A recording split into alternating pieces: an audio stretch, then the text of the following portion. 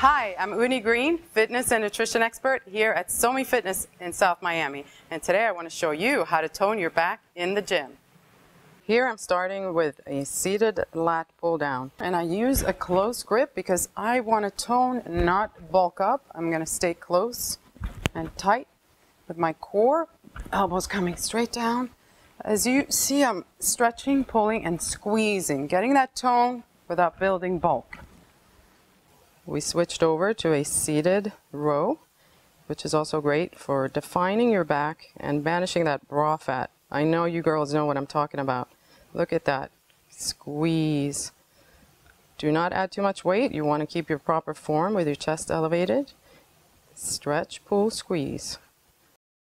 Here I'm using a dumbbell to get that tight, defined lower back. Again, stretch, pull, squeeze. I want to do 20 reps to really tone it up without bulking. Thank you so much for watching us today, How to Tone Your Back in the Gym. We will see you here again soon.